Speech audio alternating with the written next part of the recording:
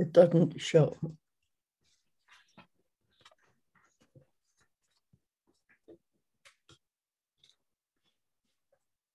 We can talk to each other, maybe.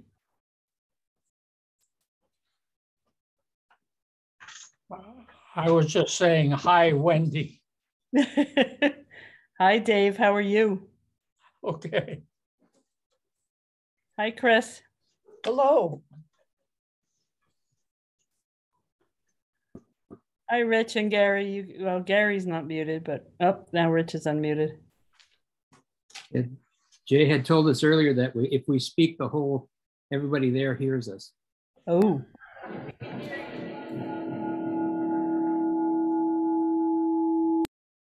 That's good. Dark ink.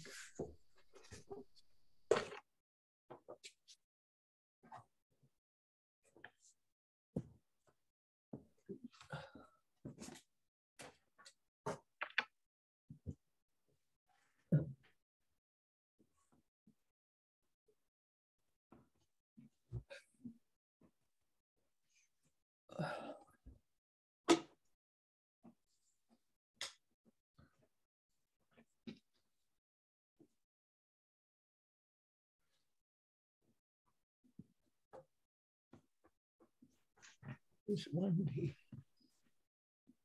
Clark. What? Dory.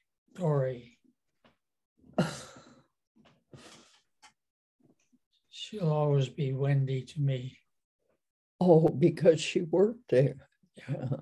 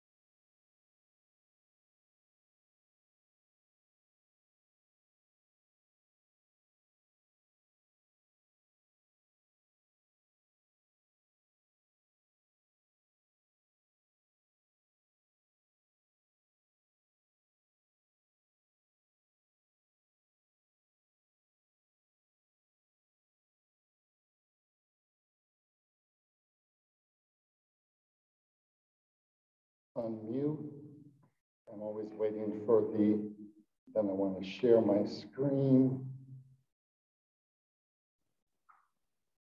Share that one.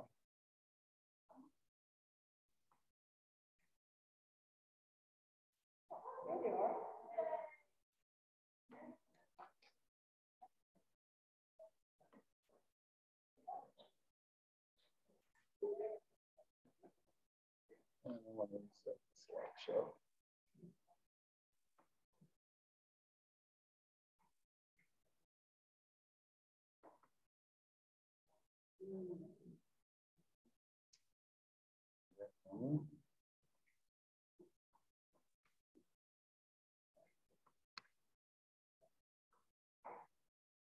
There we go. I think we got it well. We thought everyone would get up and go for snacks, and you haven't. So here we go. Your screen share is paused, and then it should keep going. So let's see. We got it now. Good. I think I have. I'm sharing there, but I'm not sharing here. Give me 1 second to get this program.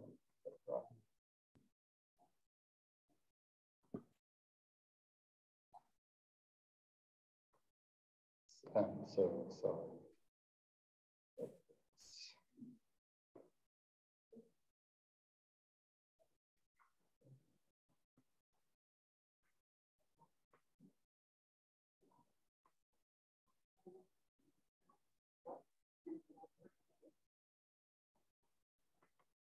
this one back in, right?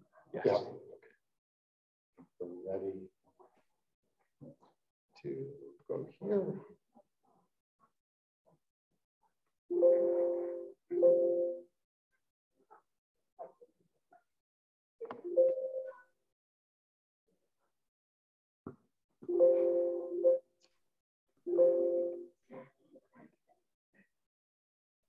Oh, now I gotta find my mouse. There we go. And am I sharing? I should be sweating profusely about now.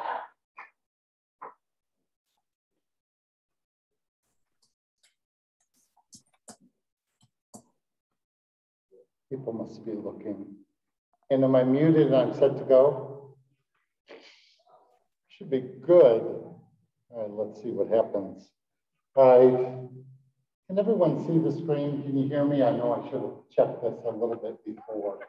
Wonderful. So one of the key purposes of these events is just to have a pleasant evening and pleasant day together. And I didn't want to be the butt of jokes, but I guess I will at this point. You kind of want to have fun, but you don't want to be the comic. All right, let's get going. Thank you for your coming out this evening and then coming tomorrow. We call this workshop the Healthy Congregations Workshop. We'll go into it in detail as we have it. We've got some manuals there that we'll work through in the course of tonight and tomorrow. I'll just say a little bit about this workshop. It was originally developed by a Lutheran pastor named Peter Steinke. Peter passed away 2 years ago during the COVID, which was sad. He developed this in the 90s, and some of the stuff will feel very 90s-ish. We'll apologize for that, but you'll quickly recognize, boy, that's dated, and that is right. I took training with Peter in 2004 for the workshop, and have done a lot of these, and have done a lot of other things. I'll say a little bit more about that, but I do want to identify Peter Steinke, and he's got a number of books, including Healthy Congregations, and he talks about it. We'll think about that a little bit. So I'm from the Lombard Mennonite Peace Center. I came here, I don't know, 3, 4, 5, 6 weeks ago, one Sunday morning. Some of you might have been here. I flew in on the Saturday night and had to go out and get a car. I didn't know that it would be in the middle of a snowstorm. And I stupidly I was driving and couldn't write down when they told me which slot my car was in. So I thought it was A26. And I remembered it's a Nissan Rogue, and I thought, oh, I can find it. But when I arrived in Allentown, everything was iced over. I thought, oh, I'm not sure if that's a Nissan. So I had to go down the road, chipping ice off the front of the car. So, oh, that's not a Nissan. That's Volkswagen. Go to the next one. I had this coat on, nothing else. But anyway, it was great to be here that Sunday morning. Today's a little better than that day. I can say that. Anyway, so I'm from the Lombard Mennonite Peace Center. I'll say a little bit about it, but this is our kind of the verse that,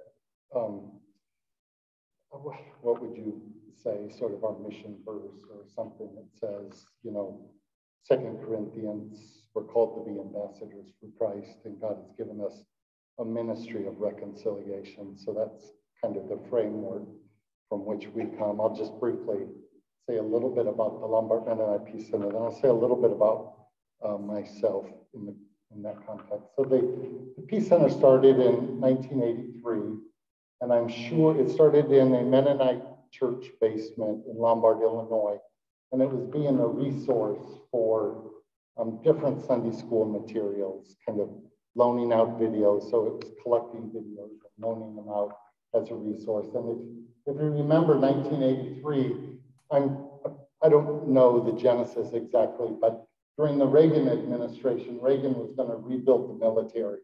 I know I was in Germany at the time. They were talking about putting Pershing II missiles in Europe. And that kind of came out for the Mennonites. That was a big issue. And so I'm sure some of the genesis came out of that originally in that way. It moved away from being a resource center to people said, we're having some conflict. can you come in, and began to do more mediation work. And then training in 1998, it became officially registered as an independent 501c3, but it still reports as a faith-based entity to the Illinois Mennonite Conference. We don't have Presbyterian conferences in that way. I'll say just a little bit about me. My name was up there previously. My name is Jay. I'm ordained minister, but I'm ordained through brethren. You don't have a lot of Dunkard brethren, Old Order German Dunkard brethren up in this area, but down in Germantown and Philly and Lancaster in that way, and then Western Pennsylvania. So Elizabethtown, Juniata, those would be old brethren colleges. That's kind of my background. I've done a lot of work with Mennonites, mainly overseas, and I have a graduate degree from a Mennonite institution. But if you had Mennonites, they would look at the name and say, well, that's not a Mennonite name. And it's not that I'm not Mennonite, so I don't want to say that. I just want to anchor it. So we don't do much with that. But that's my name. I am a minister. So I'll say a little bit about what we're going to do tonight and then tomorrow as well. So we're going to begin to think about systems thinking. I'll have a little devotion. And tonight we're just going to see two videos. One is called An Anxious Congregation, and the second one is called A Responsible Congregation. Each of those is just about 13 minutes, and then we'll have some conversation around our tables together and get folks talking, and we'll do that. And I'll give a little context and some background, but that's where we'll spend most of our evening today. So I'll introduce it, and then we'll move into that. Tomorrow we'll begin. I think we're beginning, I didn't change that exactly. I have session 2, but we'll start talking about this concept of anxiety, chronic anxiety, how anxiety impacts us and how it impacts our behavior in a way. And then this concept of differentiation itself. I'll talk a bit about that and explain it. It's an important term for this workshop, and you'll really understand it by tomorrow as we get into it. Then we'll have a break in the morning. Again, I got that slide slightly wrong. But second session, this idea of healthy congregations focusing on strength and how to manage conflict. So we'll really think about those two ideas in a way. And then later in the afternoon, we're going to do, we'll spend it a little more in planning and discussion together, but this concept of challenging one another, focus on mission, promoting strength through our own presence and functioning, to be available, to be present, to be engaged, to be thoughtful, to be active, and the significance of being available and present, and how that can really move a church forward in a way. And then again, as I said, some planning of this. So some of the purposes we hope to achieve in it, really, of course, we're just trying to advance the mission of the church, strengthen the whole body of Christ, if you will, but also this idea to equip church members, particularly leaders, in understanding that they're responsible for the health of the church. Just like in a family, it doesn't matter who you are, you're responsible for the health of the family, certainly as parents, but even grandparents. You know, when you bring people together and sending out birthday cards and asking, you know, going out to the grandson's soccer game, all those are really helpful to keeping the family connected and healthy and strong. And we'll begin to think about our role in the church along those lines. So we'll spend a lot of time talking about systems thinking. That may be a new concept for you. Maybe that term, the concept is not new. You'll understand it as we get into it, how it applies. And then finally, to be good observers of kind of the emotional process within families and the church and understanding what that means. And then finally, with this idea of being well differentiated in the midst of the church community, self-differentiated, well differentiated, how to have a real voice and a real presence how to step apart a little bit, be yourself, kind of in the liberty of Christ, if you will. And we'll go through that. And then to help leaders see problems as opportunities for a healthy response, that sometimes families go through challenges, but there are opportunities to come together and grow and move forward. And then to challenge us to focus on our own selves, not moving beyond blame, focusing on others, but to really think about how we're behaving and functioning in the midst of it. And finally, as I said, to do a little bit more planning mid-afternoon as we get into it. So I'm going to start reading. Sorry for some of you, if it's awkward to see. I read the slides, so there's probably not a lot to see, but I feel you're turning around every time. Can you see all right the way we got it set up? You can hear all right. Let me go through it. This comes from Ephesians 4. We often read this passage. We could go to Philippians 2. We could go to Colossians 3. There's a lot of passage where Paul begins to address the tensions within the local church community. All of Galatians, we could read. But I really like Ephesians 4.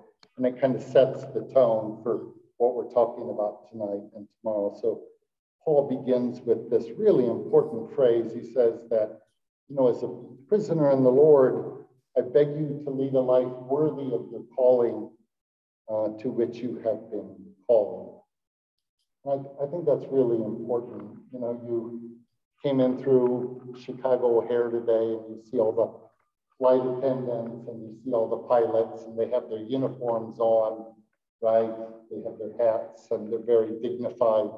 You wouldn't expect the pilot to be behaving the same way as some of the people complaining about their baggage or the mask or whatever in the church or in the plane, right? You would expect the pilot to live in a very different way. It'd be like in a high school at some point if the principal came to you and said, you're a teacher, you're not one of the students. Don't you think you should start acting like a teacher, getting caught up in all the teenage stuff? No, you're a teacher. And Paul sort of has that sense here. I don't know what analogy works for you, but you have a high calling in Christ, and he's saying, you're not living up to that high calling.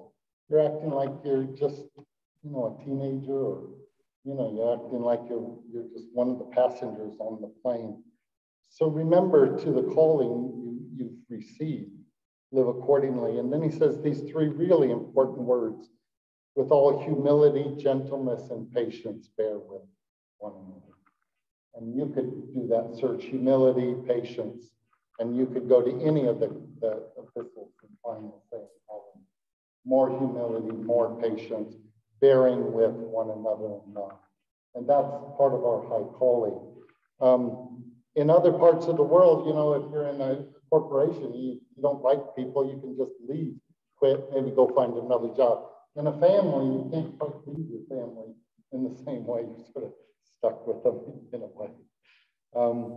But in the church, there's sort of a balance. But, in times, Paul's saying, learn to live with one another, learn to respect one another, learn to be kind to one another, right? Bear with one another in love. I think it's just such a great word for, coming out of the pandemic. Feels like Americans are edgy. I don't know, maybe Midwesterners are edgy. I don't know about out east if you're that way, but we're kind of edgy these days. Bear with one another in love. Make every effort to maintain the unity of the Spirit and the bond of peace. He goes on down. There's one body, one Spirit, just as you were called to the one hope of your calling, one Lord, one faith, one baptism, one God and Father of all, who's above all and through all and in all. And this notion of one body, we often think of ourselves as separate entities. But he said, think of yourself as being part of a body. You're kind of part of that team, just like you're part of a family. You're part of a church. You interact, that God's gifts and calling are different for people within the church. Not everyone has all the gifts. And so to have a whole functioning body, you need to regard yourself as dependent upon one another in that way, and that he's given one Spirit to it. And he says each of us was given grace according to the measure of Christ's gift. Therefore it said, when he ascended on high, He made captivity itself a captive, and he gave gifts to his people. And of course, the gifts he gave were that some would be apostles, some prophets, some evangelists, some pastors, and some teachers to equip the saints for the work of the ministry, for building up the body of Christ. And it's not highlighted here, but the work of being a peacemaker within the church, right? Someone who can really listen, someone who can be present. I know in your families, you probably have some of the hotheads, and you think, oh man, please don't say something to Uncle John over Thanksgiving. He'll just explode. You know, you have those, but you have others where there's problems or tensions, and you'll say, you know, can I just talk to you a minute? And they're present, they'll listen. Almost every family has that. Every church has that. I think it's a real gift, the gift of listening, being present and understanding, setting aside judgment, being a little more patient. I think it's a real gift. Of course, Jesus said, blessed are the peacemakers, for they shall be called the children of God. That gift is not highlighted here, but we think of it as a really important gift within the church. And you would recognize in this church some of those who really have some of these gifts, if you will. And he goes on until we come to the unity of the faith, the knowledge of the Son of God, and to maturity. And I just love that word, maturity. I have a daughter at home. She's 17. I have 4 kids. I'll show them a little bit. But those 17-year-olds, you know, just once they get to be out of college, 24, 25, they function pretty differently. But when they're 15 and 16, they're caught up. Anything you buy them, like clothing that's inappropriate, it won't work. Oh, mom, I hate it. You know, whatever you do, but they're constantly getting sucked in to these teenage squabbles. Who got invited here? Who didn't get invited here? Who said what? Who says right? You get caught in all of that. And Paul says you've got to come to maturity. And we know what that means. We know what the immature behaviors, and we know what it's like to just be a little immature, more immature than we should be. That's why he says, you know, I call you to live to this life in this high calling in Christ, but the full measure of Christ. And he kind of carries this theme a little bit further. He says, we must no longer be children. The NRSV says we must no longer be infants, tossed to and fro and blown about by every wind of doctrine. An example I give, my health is not great. I eat just garbage food, you know, and then I'll diet. And I'll try this diet, and I'll do it for a while, and I'll try that diet. But just like a normal, healthy lifestyle, regular exercise, good eating, good sleep, etc. I'm sort of half joking, I don't live in that world. But then I'll try this diet for a while, and then I'll get, you know, I'll get heavy, and then I'll lose weight, and I'll gain, you know, but I'm bouncing back and forth. Because in my mind, I haven't settled on a lifestyle. What's a good, healthy lifestyle for me? I just don't do it. So if something comes up, oh, intermittent fasting, I'll try that for a while. Oh, keto, I'll try that, low carb for a while. Oh, grapefruit, I'll try that for a while. Or I'll eat super spicy food, or I'll be vegetarian. Or, you know, you bounce around. Because in my own mind, I'm not anchored in my own thoughts, right? That's what Paul is getting at here. You're being persuaded, and it's a sign of immaturity. If you have those teenage kids, they're jumping back and forth all the time because they're not firm in their convictions, their values, their principles. They don't know what they believe. And so they get sucked into this stuff. So Paul is saying a sign of maturity is you know what you believe, what you think. And that's going to be really important as we go through today. So deceitful, scheming, trickery, they get sucked in. At this point, speak the truth in love, 2 important concepts. Some families, there's a lot of love. Patience, forbearance, a lot of love. But boy, they would never bring up any issue that might be contentious. They'll just avoid anything along conflict whatsoever, and no one will speak up. So kind of a peace and agree family. I don't know if you have any of those families. Other families, they'll speak the truth, but boy, it's angry, it's dogmatic, it's reactive. they'll just blast you. And you'll see it in churches, right? That prophetic voice, righteous indignation, right? Moral, judgmental, that's wrong. But they do it in such a way that it doesn't restore or strengthen relationships. Relationships get severed. It comes with something bitter and harsh to it. And Paul says, don't be that way. You know, sweep it under the rug, ignore it. We have differences, but if we all kind of smile and pray about it, everything will be fine. That's not Paul either. He's saying, you speak the truth, but you do it in a loving and kind way that deepens relationship, builds up the body of Christ. So that little phrase, there's sort of two errors you can make. One, some people to speak up, they just can't do it. They're like teddy bears. They just can't do it. Others can speak up right away and kind of let you have it, but that often is hard on other people. So, and then he goes on, of course, every ligament with which it is equipped, each part working properly together, promotes the body's growth and building itself up in love. And again, that sense of we're all connected together. So these are some of the things. All right, I'm going to give you just a few minutes. You've had some time at your table, but I want you to kind of introduce yourself if you haven't. We're not going to take the time for everyone. I'm hoping we can get some folks in breakout rooms on Zoom for this. I'll just give you about 5 minutes to, it looks like a lot of you know each other. It take about 5 minutes just to say hello. And I want you to do this as an icebreaker. What really makes for an unhealthy family? An unhealthy family. Like if you think this family does that, you're gonna go, well, that's not healthy. So anyway, just take a few seconds, go around. I'll get a drink of water and then we'll come back. So take about 5 minutes if you want to grab a snack before we get into it. But if you don't start talking now, we won't have you talking later. What makes for an unhealthy family?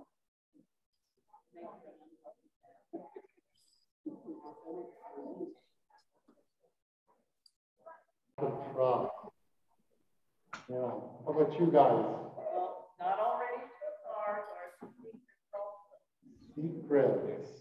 What's How about back here?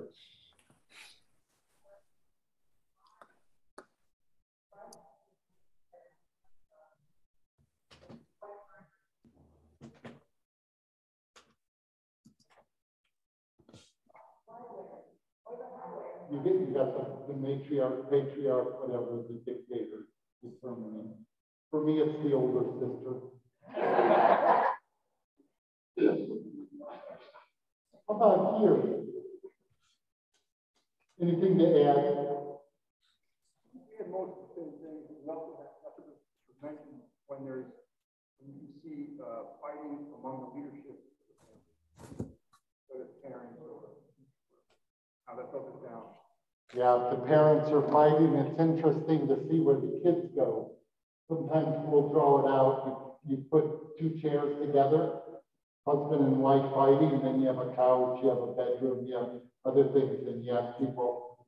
As your parents were fighting, where did you go? Where would you place yourself? I had an older brother, he'd be right between my mom and dad. Thank you. Anyway, we're beginning to think about these things. That's very helpful. And all right, so you're going to have to close that. Let's move. doing there?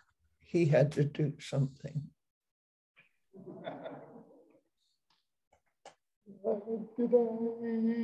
You may have to mute them, Stephen. Thanks. I lost my controls here a little bit. All right, this is my family. You can't see it, but this is taken up so long ago. I'm the one on the right. I'm taller than my wife. She's in the middle.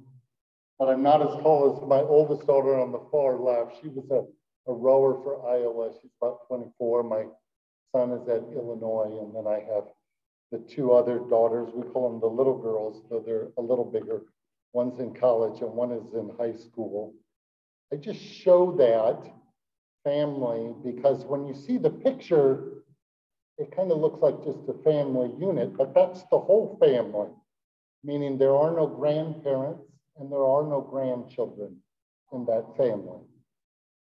Actually, my father-in-law is still alive, but that's the whole family. And that says something about the family in a way as well. I want to show you this family. And as I talk through it, these are relatives of mine. I took this photo. This is Emily. This is Emily's mother. This is Emily's grandmother. This is Emily's great-grandmother. And this is Emily's great-great-grandmother. The great-great-grandmother is my mother's younger sister, my Aunt Carol. The great-grandmother is my cousin Leanne. We grew up together. I was actually good friends with her brother, who was a couple of years younger. And I can't even tell you how many nights I spent at their house growing up. So these are my cousins, and these are my family. You look at this, we don't have the children, we don't have the husbands in it. But boy, that family is different than my family. But my mother had 5 siblings, 3 sisters and 2 brothers. And my life was completely different than this life. So I put the dates when they were kind of born in there. I think I have the dates slightly wrong in it. But basically, my cousin Leanne got pregnant when she was 15 and married at 16. And then that happened with the next set, her daughter Autumn, and then the next set, and the next set. Now Emily's coming up. How many college degrees do you think are in that family? No college degrees. Yeah, none left town. All in a very small town, in central Illinois. And my cousin Leanne got married at 16. Her husband was sitting right next to me when I took the photo, 45 years of photo. Just to say how different families are, my family, heart attack, cancer, right? Grandparents are gone, kids go to college, they're not married yet, so no children. In this family, no cancer, no heart attacks, and they're right, friendly, and so their Thanksgiving and my Thanksgiving, or their Easter and my Easter, completely different, right? And each of you could think about your family and think about your siblings and how they're just somehow different in a way. This is kind of an extreme example, 5 generations. But we're trying to step back and think about how these things happen and then to apply it to the church and think about how churches are different and how it relates to the church. That's kind of where we're moving with this. But I really like my aunt and my cousins. If I said something negative about them in a way and presented them wrongly, I didn't. I could say a lot more about that. All right, so we're going to move and start talking about families, and we're going to start talking about systems thinking and then get to our videos. I won't spend much time on the introduction. So systems thinking, it's a shift from looking at individual parts to kind of look at the unit as a whole. Why was education so important to my mother and my father, but not to my aunt? It clearly came from my father's side, not my mother's side. All kids had to be educated. My mother was a Blake. None of the Blakes were educated that way.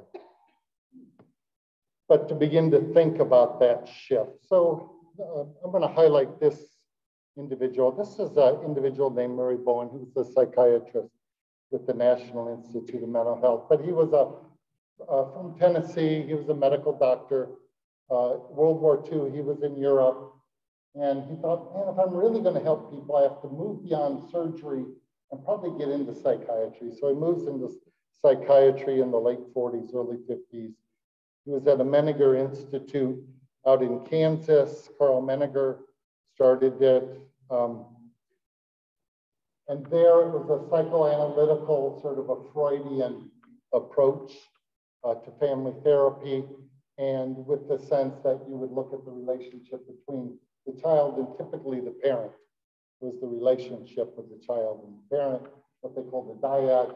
And as Bowen looked at it, he said, boy, I'm seeing a lot more than just the mother-child.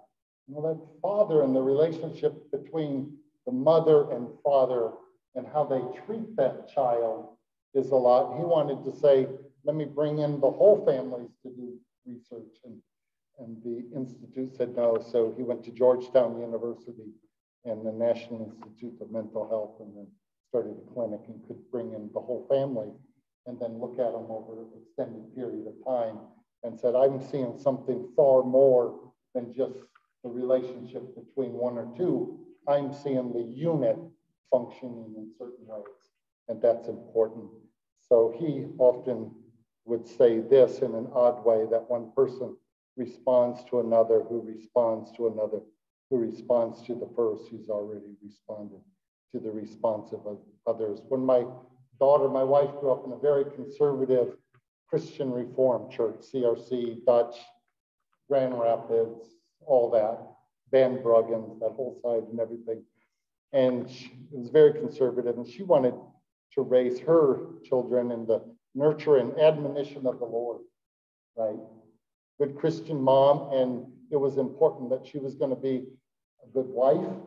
And then, you know, her parents were expecting things out of her, right? And so my daughter, who was born almost the Burmese border, we were working in Bangladesh at the time, she was born there. And grew up, we came back, went back. She was in Nepal at the time, she was about 5. And she got into this habit of lying to my wife. And my wife would get so angry. The thought that her daughter at 5 years old could look her right in the eye and lie just horrified her. And what would her mother think? And what would her husband think? And the notion, if she could lie at 5, what would she do at 15? So she was petrified. She's envisioning where this child is going already, right? She's going off the rails at this point, really intense about it. And we talked about it. I had studied some family system stuff a little bit. And I thought, man, my wife is coming with this intensity. And I said, Sarah, my wife Sarah, I said, Sarah, maybe if we could tone it down a bit, not be so anxious about it, so intense, that maybe Allison is responding more to this wave of emotion and less about who we are. And so my wife really kind of calmed down about it, goes into the bedroom, crayons all over the wall. Allison, did you write on the wall? And typically Allison would say no, but she said, yes, Mommy, isn't it beautiful? But my wife had calmed down, Allison had calmed down, and then my wife realized she's responding to the intensity, and my wife's intense because I'm a bad mother, I'm raising my daughter, where's she going to end up? All of this is coming, and my daughter is like, oh my word. And then when my wife would come, then she said, well, let's put it on paper and we'll put it on the refrigerator. And that's how they resolved it, and it was done. We never had that issue again. This is what Bowen's getting at, the response. You know, even before you do something, they're going to respond in such and such a way. So you're thinking about their response and you're responding accordingly. That's kind of what he's getting at. But in the church world, this was brought in by a rabbi, Edwin Friedman. Most clergy would have studied Friedman, these 2 books, Generation to Generation and Failure of Nerve. And we'll bring some of that. And what Friedman was saying is that just as the church, just as there's dynamics in a family, churches feel like families, and they have a unique system as well. So I'll do a case study tomorrow, but I'll just highlight some of this thinking a little bit, and we'll kind of go through it here briefly. So this is a church. It was a mediation. It was Methodist, so you don't have to worry. Methodists have a different set of problems than you would have. But it was down in Texas. It had some unique features to it. But so we get a call from what they call their council president, and it's very common to get this sort of call. We have a terrible conflict. We're at each other's throats. And then what do you think comes next? Our pastor is acting more like a CEO than a pastor. That pastor has to go, causing all kinds of problems. The pastor is cold and distant, blows up at meetings, micromanages everything, and made so many changes. It doesn't even feel like we're in the same church anymore. And finally, went so far as to fire the church secretary. Well, actually, the church secretary ended up, it was retirement age, but that was the way it was shaped to it. But when you hear this story, how is this president, how are others interpreting the situation going on in the church? How are they seeing the problems here? Poor leadership, and it's just one person, right? It's the pastor. What about the president? What about the others? Nothing about that, right? It's just one person. What else? How are they seeing it? Yeah, only what the pastor is doing, nothing else. As soon as we got into it, this phrase stood out. I'm the 5th pastor living in a parsonage that's 8 years old. Does that begin to define a family structure, a system? That says a lot, doesn't it? Okay, right? But they're blaming. So as you refer to patterns, past patterns, other issues, completely irrelevant. They're just focused on the here and now, per se, like my wife focused on the daughter and not others. So anyway, this is what Bowen calls this linear cause effects. A does B does C. You're looking at individual parts. Behavior is seen as unidirectional. You're looking at events in isolation, and then patterns go unobserved, patterns from the past. So Friedman puts together this model, and this is the model of trying to step back and see the whole unit together and to identify some of those patterns. And as we get into it, we'll go through it in detail in the morning, but we could see a mutually influenced pattern of distancing and reactivity. People say, well, that pastor is actually caring and warm. His critics are the hostile ones. They're hateful and unforgiving. Again, the 5th pastor to live in an 8-year-old parsonage. And there was this broad system of anxiety impacting the church. And we'll talk through those a little bit more. So the emotional system then just describing kind of these life forces, how we come together, function together, live together, etc. Driving sort of the dance of life is the way Bowen reflected on it. Bowen always said, constantly we're counterbalancing 2 key components. And this will be important. The sense of individuality, wanting to be our own person, kind of grow up, have our own voice, have our own career, have our own hobbies and likes and personality and character, right? To feel, think, act for ourselves. So as children, we're breastfed and we're dependent on parents, and we're kind of moving away. My 17-year-old, oh my word, she wants to be independent. Anything that looks like parents doing stuff together, she just bristles at it. But on the other side, we also want to be together. So we want to be ourselves, but we also want to be in a group. And if we're not, we feel this deep sense of loneliness, sense of isolation, sense of loss. Like it doesn't feel natural to us to be kind of out by ourselves. And it varies at different times in different ways with it. So I used this picture of a hedgehog.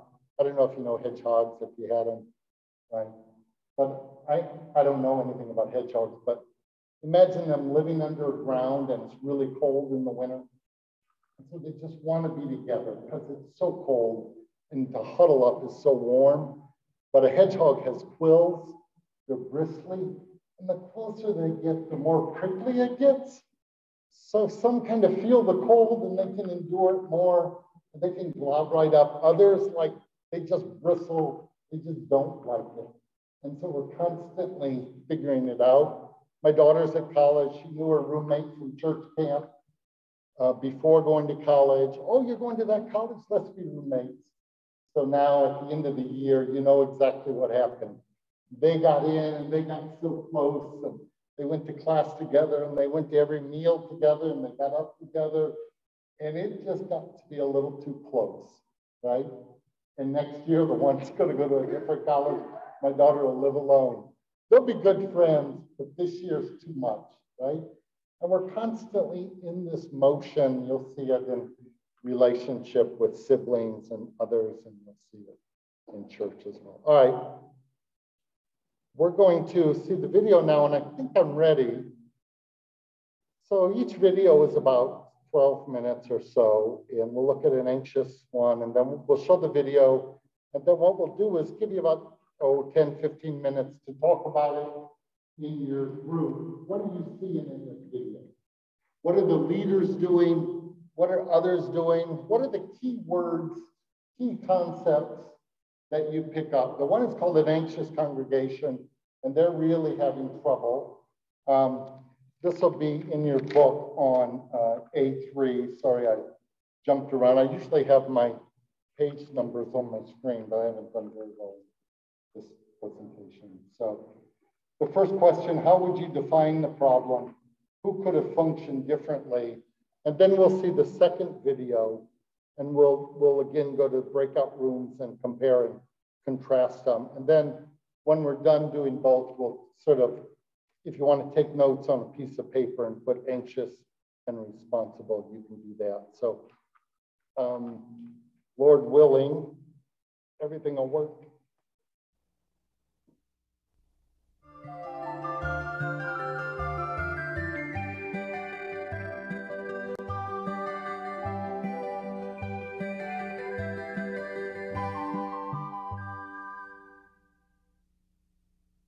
Make a joyful noise to God. Let's worship God together now. This is terrible. This is supposed to be a church, not a nightclub. Make a joyful noise to God. Finally, they've done something I like. Make a joyful noise to God. Coming to that service is going to mean just a lot less people coming to the regular service.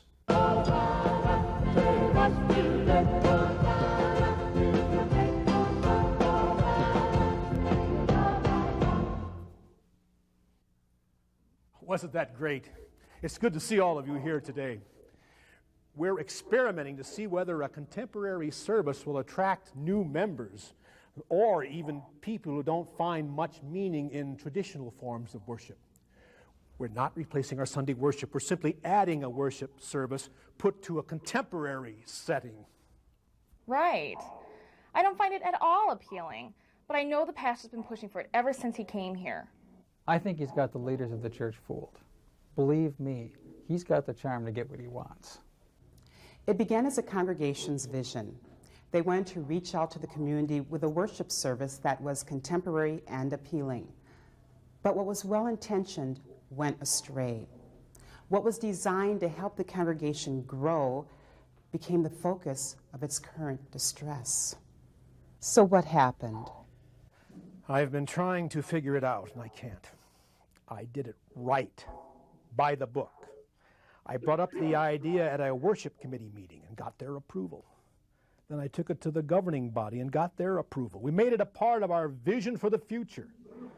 Finally, when we actually get the service going, all I began to hear was negative comments. I don't know whether it's me they're reacting to or finally introducing something contemporary in the inertia that's been here for years. I don't know. You thought they were in agreement on this, and now you feel as though they've gone back on their word, pulled back from their commitment? It's almost like a betrayal. Well, it's a little bit strong, but we're now against each other instead of being together. There's tension, and I find it so hard to talk to the volatile critics. I don't know what to make of it. In talking with the pastor, he indicated his distress. The worship committee approved the contemporary service. The leaders included in their vision plans. Yet it's had such a negative reaction. Can you explain what's happened? Well, a committee isn't the same as a whole congregation, you know. Yes, we gave him permission to try out a contemporary service, but we had no idea how it was going to be received. Which means you're not feeling very good about your decision? Well, I'm not the kind of person who likes tension.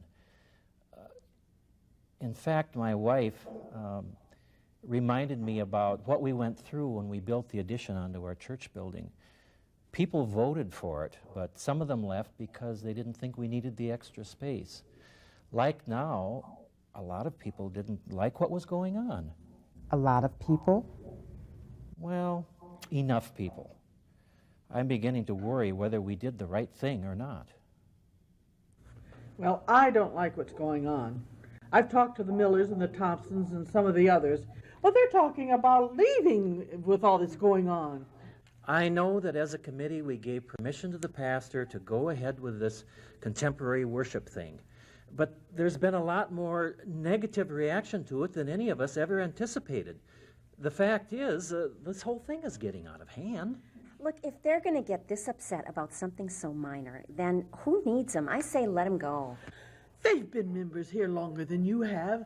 Why, they have a right to say how they feel. Fine, let them say it and then leave it at that. But as soon as they start threatening to quit just because they're not getting their own way, well, that's just wrong. Well, if you appreciated them more for what they've done for this church, if you didn't always fall all over the pastor, well, maybe we'd all be better off too. Hey, let's not start getting personal about all this. Our job is to find a way to make everybody happy without offending or losing anyone. I'm certainly willing to listen to any suggestions. I think we're making a mountain out of a molehill. Why don't we just ignore it? I think this will all blow over pretty soon. Oh, no, it won't. I tell you what we've got to do is we've got to go to Pastor Stetson and have him talk to Pastor Johnson. After all, he's retired, but Pastor Stetson still knows what's best for this congregation. I don't know. That sounds pretty divisive. Why don't we all just go right to the pastor with our concerns? You really think he's going to back down once he gets something new like this started? No, I tell you, we've got to go to Pastor Stetson. He's the best one to talk to him. Will you people please make up your minds? First you give Pastor permission to conduct this new service, and then as soon as there's a complaint, you want him to stop. Are we going to support him or not? That's not the problem. The thing we've got to address here is how we keep this from destroying a church that we all love. We've got to do something, or else it will tear the church apart. Your discussion ended with you making a plea to everyone to work toward a workable solution. Did you find one? Not yet. I'm afraid it's come to the point where I can't handle it. As far as I can see, the pastor is going to have to deal with it as best he can. After all, he started it in the first place.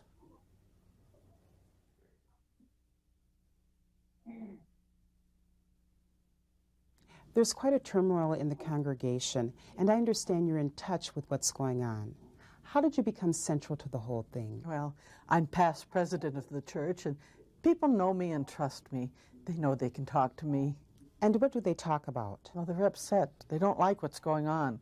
Now, I don't feel one way or the other about Pastor Johnson, but I do know that he's forcing change down people's throats. Well, frankly, I don't like that, and a lot of others don't either. And so people are turning to you for leadership? That's right. I'm going to get to the bottom of this and get something done. I know a lot of important people that'll throw their weight behind me.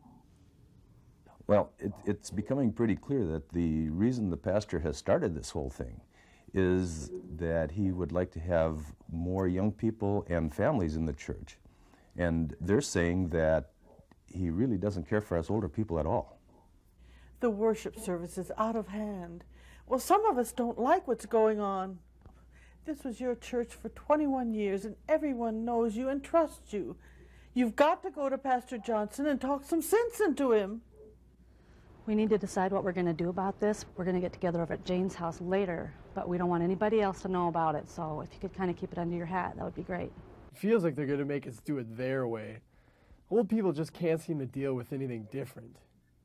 I was at that committee meeting, and I asked them why they gave Pastor permission to do it in the first place.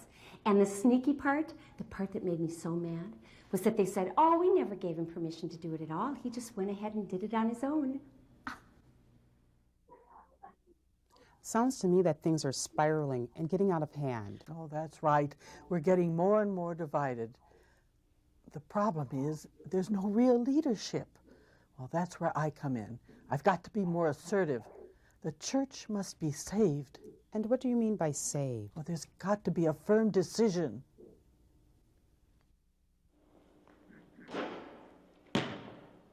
You're a hard man to find. You got to work off your tensions. When I'm uptight, I work out a lot. That helps me.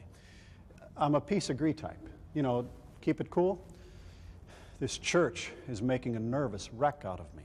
Well, leadership isn't easy. Boy, you got that right. There's no one in the world who wishes someone else had this job more than I do. Well, why do you say that? These people are my friends. I live with them, work with them, play with them, worship with them, have all my life. They're not bad people. They just don't agree on everything. I can't go to them and tell them not to feel what they're feeling. What's wrong with just letting everything go back to the way it was? That's what I'm saying. I'm not going to sit around and let this fighting go on. I'm going to see to it that there's some resolution. A bunch of us have gotten together and we're going to demand that the congregation meet and put an end to this. Well, that's what she asked me. I assured her that I would be here to help put the pieces together again. These are really good people. It's a shame, and we need to pray that they do the right thing. I went along with the prayer part. Prayer's wonderful. But when he said that the pastor's against older people, well, that's not true. Like you didn't agree with that. And as far as I'm concerned, he is really against us older ones. And you know what else? What really makes me mad is that he spends all his time on this crazy worship service when he should be doing what he's supposed to be doing. He needs to be out raising money. I'm telling you, if they call a congregational meeting, or if they try to let that retired pastor of theirs take over, or if they try to stop that worship service, well, Merle and I have a whole lot of talking to do. I mean, we're not going to put up with a bunch of inflexible, selfish people who just, I don't know. I am just so upset about this. This is all so sad. All they would have had to do was call him up and explain, and none of this would have happened. How vicious. I'm the target of everything. Everybody blames me like it's all my fault. Well, they want to play tough. I'll play tough. What if it just doesn't go away? What if it grows into something that finally tears the church apart? I don't think it will. We're all people of faith here, and if we have enough faith and pray about it, it will work itself out. You'll see. Pastor, perhaps you can explain what's going on. Fewer people showed up at the contemporary morning service. The tension at the late service was noticeable, and there's a general sense of unease. The turmoil that has been building with a few people is now affecting a much larger group of people. People are choosing sides, and others are boycotting things they don't agree with. And the leadership of the congregation has been very slow to act. Well, what now? How does this get resolved? I don't think there can be any resolution. From the way I see it, either I have to leave or the unhappy people have to leave, which is unlikely, or we have to stop the contemporary service, which will make another group of people unhappy, those who want to reach out and bring other people in. Well, what about you? What are you going to do? I don't know. I'm tired and I'm frustrated. How could it go this far? How could it get so intense? How the situation is going to end is unclear. One thing that is clear is what began as a relatively small issue has widened into an issue that threatens to undercut the vision and stability of the congregation. I believe the pastor's questions are right on target. How could it get this far? How could it become so very intense? Did it have to happen this way?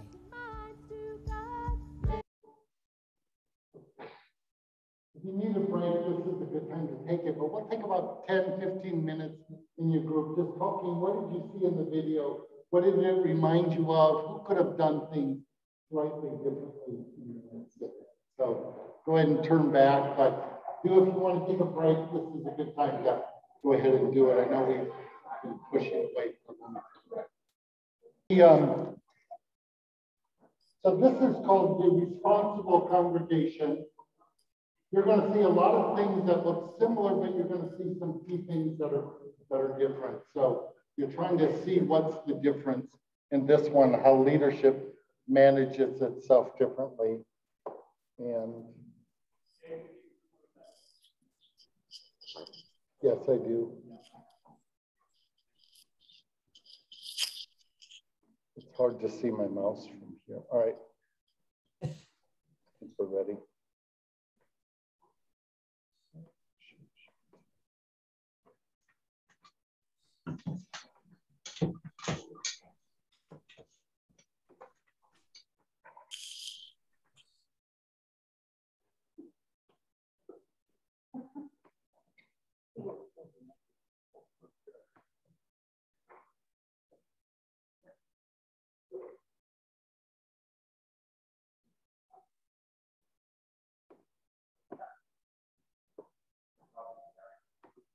Here we go.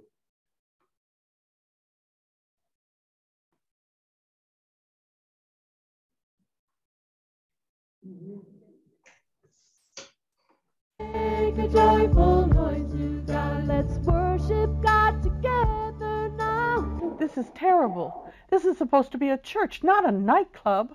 Make a joyful noise to God. Finally, they've done something I like. Make a joyful noise to God. Coming to that service is going to mean just a lot less people coming to the regular service.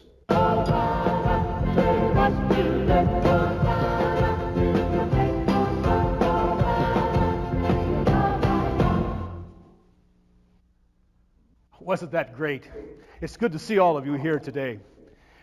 We're experimenting to see whether a contemporary service will attract new members or even people who don't find much meaning in traditional forms of worship. We're not replacing our Sunday worship. We're simply adding a worship service put to a contemporary setting. Right. I don't find it at all appealing, but I know the pastor's been pushing for it ever since he came here. I think he's got the leaders of the church fooled. Believe me, he's got the charm to get what he wants. It began as a congregation's vision to reach out to the community through a worship service that was contemporary and appealing. But what was designed to be a congregation's mission, for some became a focal point of major dissatisfaction. This contemporary service that you've begun could be a risky venture. I've heard that in some congregations, it's caused a great deal of tension. It isn't my contemporary service.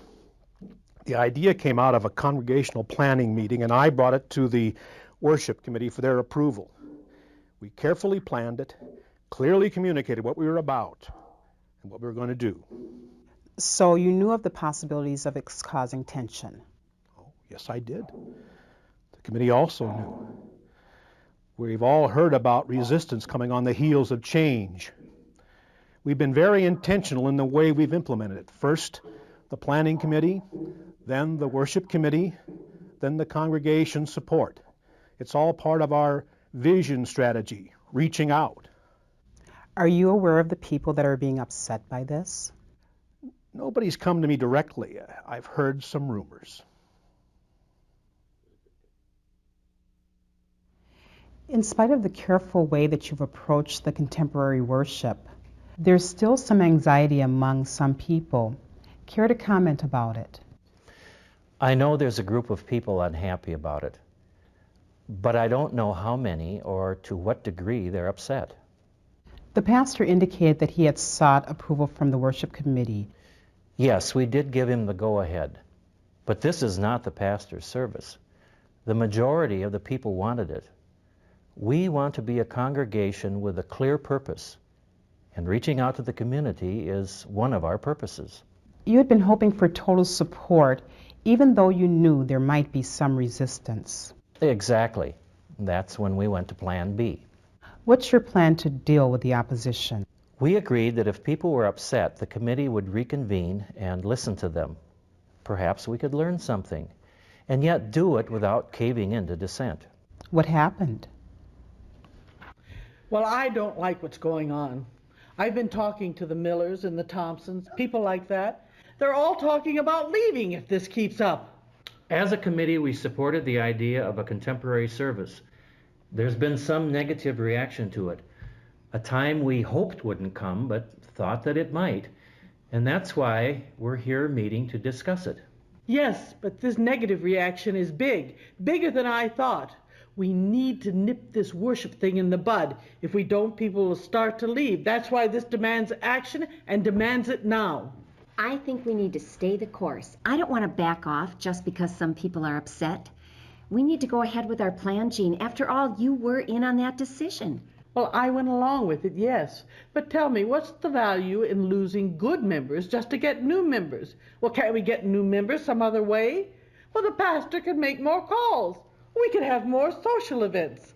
We could improve the youth program. We're a committee, not a debate team. Let's focus on the real concern, how to respond to the criticisms that we're hearing from certain people of the congregation. Just stop those worship services. That'll stop the criticism. Pastor Johnson needs to back down. If we do that, aren't we contributing to the undermining of our focus for the future? I believe there has to be a better way. The thing that worries me is that if we don't start doing something fairly soon, we're going to start losing members. And I'm talking about people who joined when Pastor Stetson was here. I think we should get Pastor Stetson to go and talk to Pastor Johnson about having these services less often. I don't think that's a good idea. Why should we pass our responsibility off to Pastor Stetson? We need to deal with this ourselves. Well, Pastor Stetson never messed anything up. He always had a more practical approach than Johnson has. I still think we need to get Stetson involved. I think the best way is the most direct and open way. What could be more open and direct than going straight to Pastor Johnson with our concerns? You know, it's possible that he doesn't even know that people are upset. You've got to be pretty dumb not to pick up on the criticism that's beginning to emerge. I mean, if Pastor Johnson is that dumb, all the more reason for Stetson to get involved. I think that we need to ask Pastor Johnson to come to the meeting, and the Millers and the Thompsons and anybody else who's interested. Well, you can count me out. Talk, talk, talk. I already told you what those people said. I've heard both of your concerns, and I still favor conversation with Pastor Johnson and anyone else who has a concern. When we started this, we knew that there would be a few risks involved. And if we become as anxious as the others, then we won't be effective leaders. We need to remember our goal and not get so caught up in our own worries. I'll arrange a meeting with Pastor Johnson, and I'll also talk to the president about a meeting with the Thompsons and the Millers and whoever else might be interested. Your meeting ended with your committee deciding to talk directly to the pastor. How did that meeting go with him? Well, I think it was successful. He knew that something was up, but he hadn't heard the criticism directly. He appreciated hearing our concerns and said that he welcomed the opportunity to speak directly with us. And what about the people who were upset? We're working on that. There's a bit of turmoil in the congregation, and I understand that you're in touch with a lot of what's happening. You're obviously worried about people's negative reaction to the new worship service. Well, as past president of the church, I'm more concerned about losing members than some of the others on the worship committee. But when I tried to sound the alarm, it was like they couldn't hear a thing I had to say. They're not taking you seriously? Well, everyone takes me seriously. At least they'd better. I'm saying that, Well, they didn't react in the way I thought they might. So you were hoping for more support for your position? Well, sometimes you've got to fight fire with fire. Using that analogy, doesn't that just add to the blaze? Well, it's certainly a lot better than trying all this negotiating stuff. At the meeting, you wanted to involve Pastor Stetson in the meeting. Did you ever meet with him? Yes, I did. And how did that go? Well, not exactly as I had expected it to. Pastor Stetson, you know how highly we valued your ministry all these years. We need you to help us to get us out of this contemporary worship mess. I hear some people are upset by it. Oh, Upset's not a strong enough word. It's more like disgust. Why, Sam Schultz even called it the contemptible service. Well, that's how upset some people have gotten. Well, what do you think I should do about it? We want you to go to Pastor Johnson and talk some sense into him. Well, if he keeps this up, he'll split the congregation. I know that you mean well, Jeannie, and it's flattering that you still think so highly of me. It would only complicate matters if I were to get involved at this point, so I'm going to have to say no. I truly feel that the best thing that you could do is go directly to Pastor Johnson and share your concerns with him. I'd encourage you to ask the others that are feeling unhappy to do the same thing. He turned me down. I heard him affirm you and suggest another approach. You did? I heard him flat out reject me.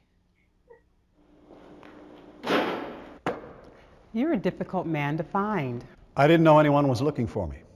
Well, I'd like to get your reaction to this controversy surrounding the contemporary worship service.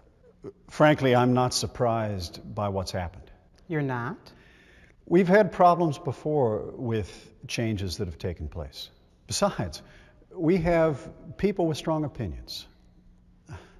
What you can't forget, though, is that the vast majority of our people want this change. So you stand aside hoping it'll all go away? Not really. Please, don't mistake my calmness for disinterest. I don't like unpleasantness any more than other people do. It's just that I don't think a knee-jerk reaction is going to be helpful in the long run.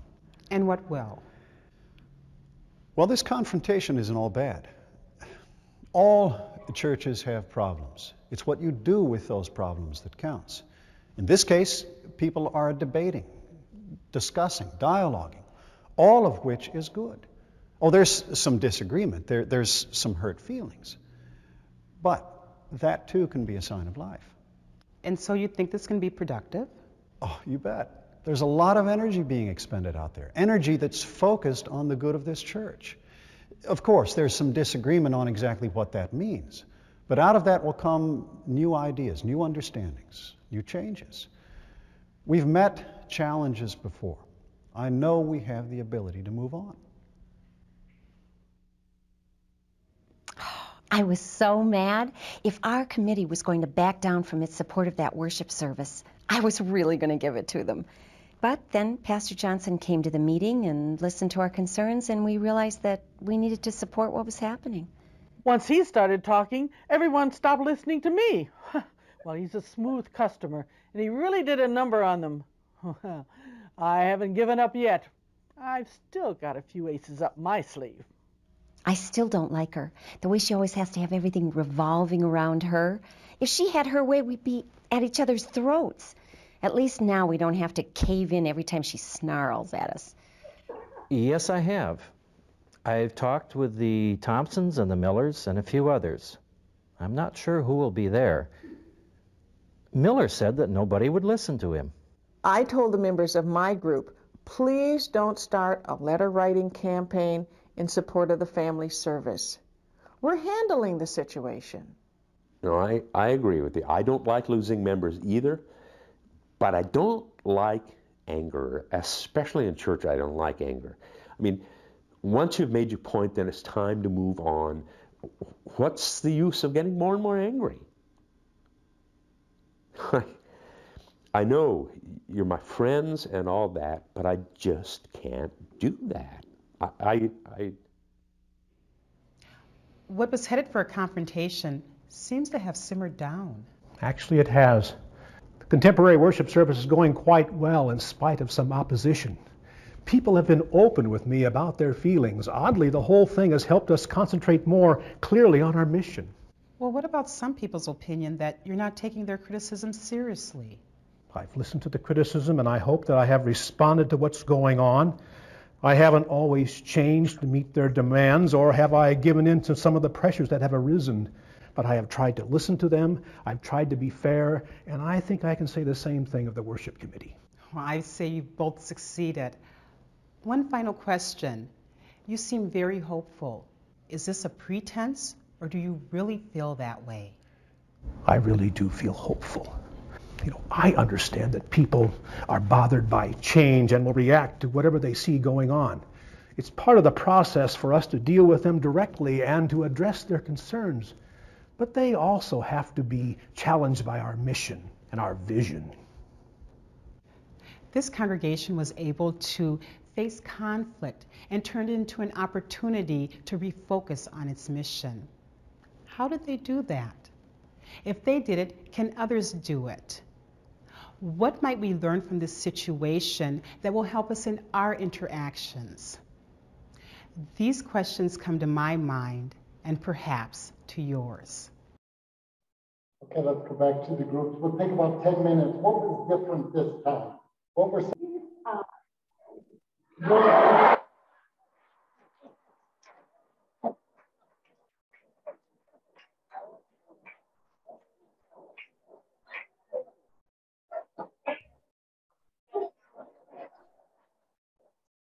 Please say your name. All right, I'm Millie Lewis. And anyway, the one thing that I noticed, the worship committee held their ground. They stuck together. They didn't fragment like they did in the beginning, the first video. They supported each other. They went directly to the people who were struggling with what was going on. And the communication, I think, flow was good. All right. Yeah, with that, they even went so far as to say, we have a plan B. And they implemented a plan B, which was really to stick to their ground in the midst of some of the reactivity that people would. Thanks, Nellie, that's great. Others? Yeah. The chair of the worship committee, there were two different people. The first time, he kind of threw up his hands.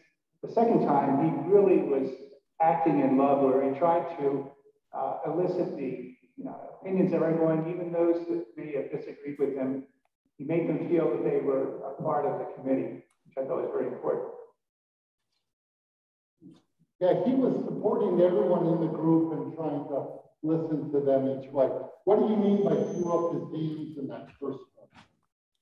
He just didn't function as a chairperson. It's on the pastor, right?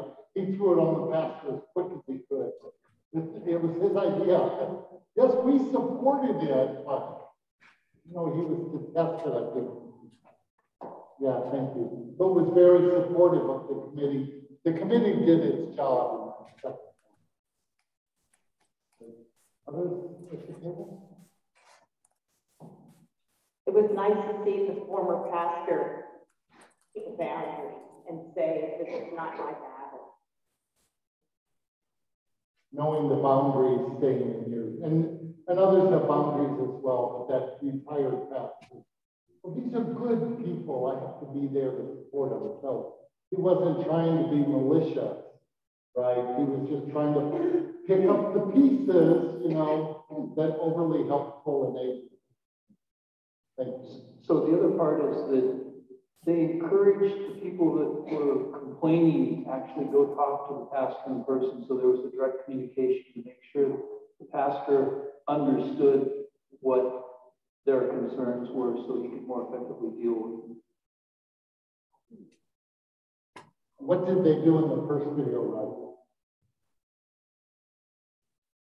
What happened in that first video? In the first video, they just said, I've heard from XYZ, and here's what they said. And why go ask them again? I already told you what they said.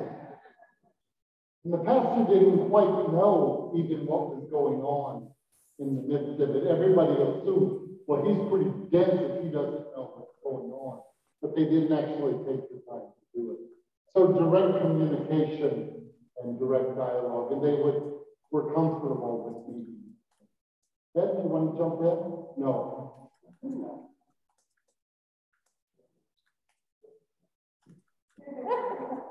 Yes.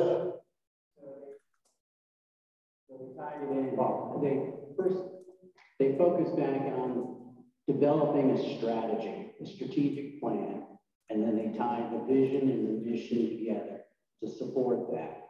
And that's where the contemporary worship service came from. And they began to communicate that. Yeah.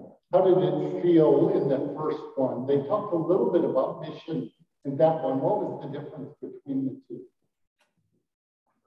Well, on the first one, I mean, they really didn't keep going back to it as a touchstone at all. Yeah. You know, you just tossed it out the window. Matter of fact, they tossed God out of the process. That's all the purpose of worship. So we read in the devotion about being tossed to and fro, and that sort of felt like this first congregation.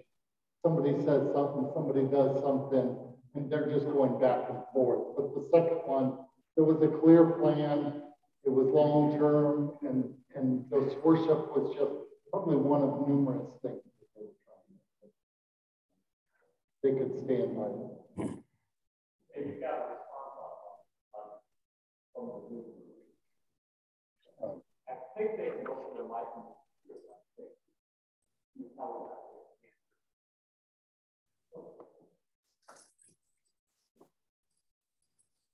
I don't think I can get my screen back down. Go ahead, Richard. You want to unmute and then jump in? Can you hear me?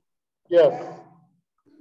I just made a note in the chat that said, I said in the first video, leadership, meaning that group and the worship committee, wanted to do things, and the quote was, without offending or losing anyone. And in the second video, that group of leaders did not say that. Yeah, the number one concern was that people would leave, right? In that first video, that was the driving force behind it. And in that first video, I think maybe the second video as well, they highlighted, you know, back along the way, we did a building project, or we added a wing to the church, and some members got upset and left. So they kept referring to this pattern that there's tension in the church. And so some of the older members remember that, you know, this happened. My wife reminded me that when we did it, I don't know if we got stomach troubles or what at this point, but there were other things in the past of members just walking away and leaving. And that's triggering for some, like, oh no, we're going through this again. I think that's why Jeannie is so reactive. Richard, thank you. Yeah. Jay, I like the difference in the two videos between the fellow that was shooting hoops, the president of the council. In the first video, it was more about conflict avoidance. Keep it cool. Or quiet. And in the second one, he recognized and pointed out that conflict with plus dialogue is how growth happens, how change happens. And I really like that. She even asked him, in the sense, are you hiding out in the basement? I could get out. And he said, well, not really. Don't mistake my calmness for disinterest, something along those lines. But in the first one, I'm peace and agree, keep it cool, he's avoiding. The second one even said, there's a lot of conversation going on, and it's really healthy. So, yeah, definitely. His was the most pronounced difference. Others? Then we'll ask this question: how is Jeannie the same or different from Jeannie was the woman, the former president, and everyone takes me seriously, or at least they better. She was the same in both videos. That was one of the important points, that ultimately they kind of had to put a boundary around Jeannie a little bit. They had to deal with her, but she was not allowed to set the agenda in quite the same way. She was difficult. They loved her, cared for her in a positive way. They did have the kind of thing. They didn't really shut her down. I mean, I saw in the second one, she got some affirmation from the person, it's not like, you're out of here, forget it. go away. You mean the retired pastor, or which one? No, no. Or in the worship committee? She was confirmed by the interviewer. Yeah, right. And that, you know, I don't remember exactly how it went, but we know where it's coming from. We appreciate your input, you know, blah, blah, blah. Yeah. We tried to shape her instead of shutting it down. Yeah, she had her time for input as well, but she didn't set the agenda exactly that well, the strategic plan. So that's kind of it. Anything else that we missed that your group pointed out? The communication, you know, we're going to meet at the Millers, but we don't want anyone to know about it. So, you know, be there. We made notice that even though there was progress made, was there really a true resolution? And not necessarily, but some movement toward it. And maybe a true resolution doesn't, you know, happen that quickly, but it does. Yeah, we didn't see the full video, but clearly they had a long ways to go before they were going to resolve this issue. It wasn't done yet. I mean, they were beginning to meet and beginning to talk, but there were still tensions around it, for sure. They were coming back to the strategic plan, and we planned this as a congregation, and they were echoing those things, which I think would have been really helpful to move in that direction. But I agree, it wasn't resolved in this video. Good point. Yeah. Like you mentioned, but I did break down that they also evaluated the risk. So what do we do about it? We kind of go along with the plan. So what were the risks? What's going to happen? What's our plan B or C? Yeah, I'd like to highlight that terminology, the plan B. We'll come back to that tomorrow because they did assume that there would be a difficult process for that.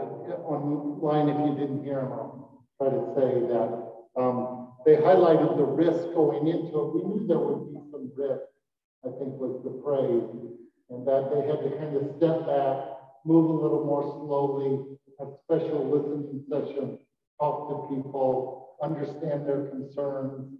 And even the pastor said, you know, I've listened to them. I haven't always given in or agreed or something like that. A willingness to be. I thought it was really interesting at some point. I think when she was talking to the president of the in the church.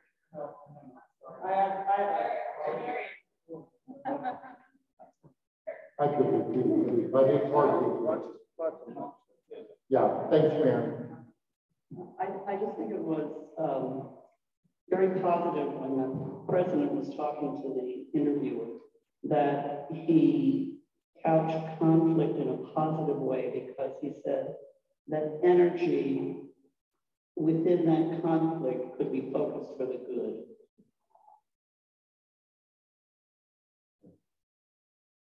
Yeah. Positive things were happening, good dialogue, interacting, moving the church forward. Yeah, there was energy around it. Well, we'll bring you a mic. I guess I'll bring you a mic.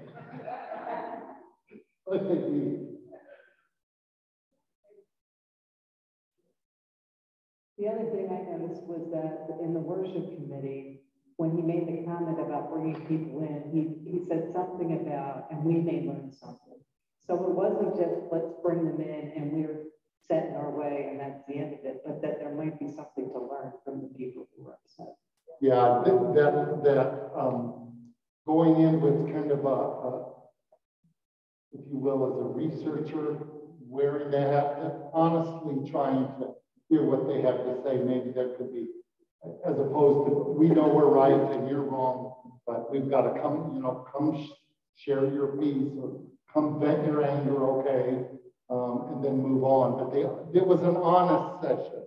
Okay, yeah, maybe we do have to adjust our focus a little bit accordingly. They had a attitude of hopefulness. And how was the other one? How would you describe that attitude? Fearful. Fearful.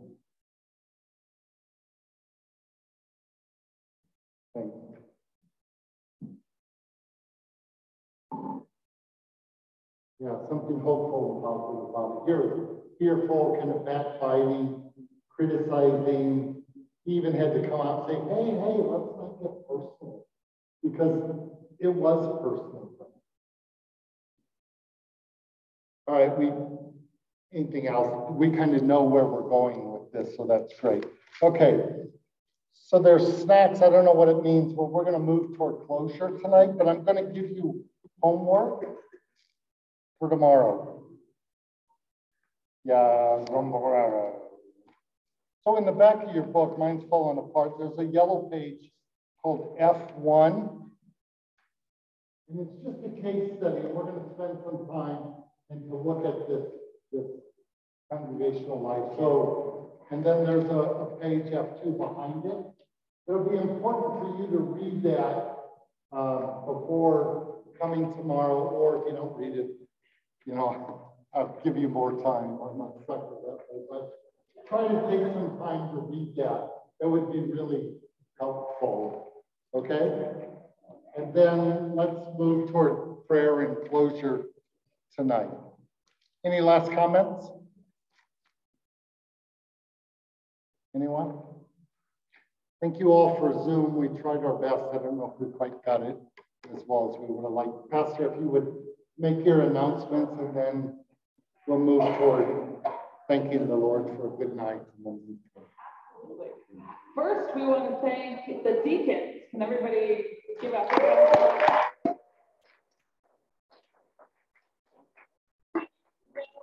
wasn't sure if there was going to be enough food. So, there's lots of snacks. Our deacons are also providing breakfast tomorrow at 8:30 here, late breakfast, bagels and muffins and fruit and donuts. Stephen thinks eggs Benedict. No, we don't. Anyway, come early and socialize, which would be lovely. So, and lunch tomorrow will be in Fellowship Hall. So, those are both provided for you. Shall we close in prayer? Holy God, we're grateful for your presence with us, for the laughter and the storytelling around these tables. We give you great thanks for learning new things or learning things we already knew in a new way. We also give you thanks. And for just the incredible blessing of all being together, learning, talking, and serving together, we give you thanks. Be with us as we leave this place and bring us back together tomorrow. We ask this in Jesus' name, and we say, amen. Thank you so much for being here.